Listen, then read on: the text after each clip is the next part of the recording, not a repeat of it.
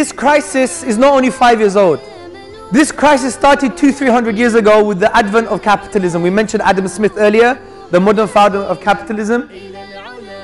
This crisis happened from this disease that has killed and murdered and terrorized humanity for 200-300 years. Wallahi, check the UNDP report. Every 7 years or so, 20 million children in Africa die because there's not enough food. Not enough food. And we have this war on terror. Don't get me wrong, we don't believe in terrorism, it is wrong.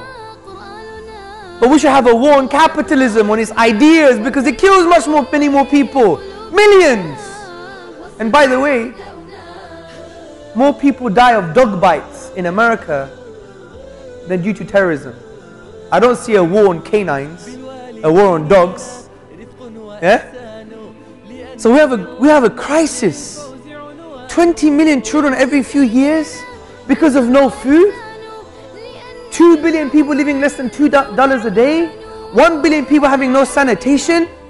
Even in America, 50% of the people require funds from the government. 25% of people need food stamps, or they live underneath the poverty ladder. I was in Chicago just a few months ago, and I was hearing a story about a child. She only goes to school because that's her only meal to eat. We were in Africa, in Burundi, the poorest country in Africa. Children had 2 meals. America has become like Africa because of the systemic issues. Now, we're not condemning America, we're not condemning human beings, we're condemning ideas here that facilitate this carnage, this destruction. Why is it that we have 60,000 deaths every day just because of bad water and no food? Because it's based on a geopolitical myth that the capitalists want to teach you, brothers and sisters, which is there are too many needs, not enough resources, which is a lie.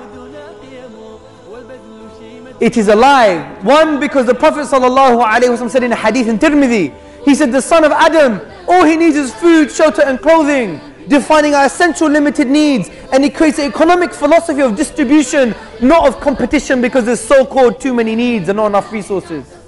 And the Prophet ﷺ 1400 years ago was in line with modern geopolitics.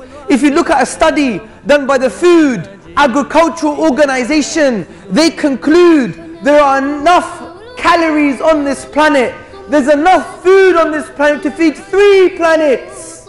Not 1 but 3 planets. Allah Azza wa Jalla is Al-Razzaq. He is the provider. This is why Ali radiallahu anhu said in a very wise statement, when you see a poor person, don't blame Allah. Allah gave us the resources. He's Al-Razzaq. Blame the zalim. Blame the oppressor who's created a system that doesn't distribute the wealth to this person.